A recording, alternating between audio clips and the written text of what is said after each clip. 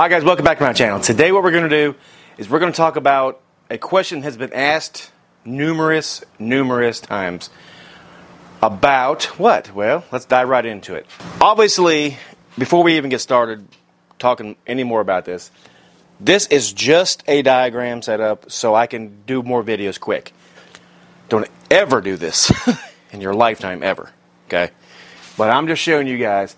Now this is a setup, so we're pretending this is in a box, in a wall, with the covers on, and this is what normal people would have in their house. Not this, but, you know, if it was done right. All right, so I was asked a very important question. Can you switch a GFCI receptacle? A lot of the times, when I bought my house in 1999, not the one I'm in now, but currently the first one I did, there was a problem. Every time I wanted to, I had 3 switches, and one of the switches controlled receptacles, which was stupid.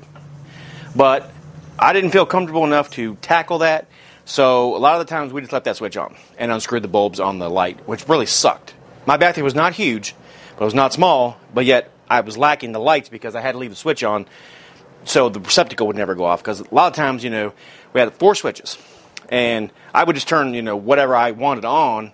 Well, my wife would have curling iron on or hair dryer or whatever, and, you know, there we were, flat iron or whatever the hell it is. So anyway, can you switch a GFCI? Well, here's the thing. There's a light. There is power here. Let's see.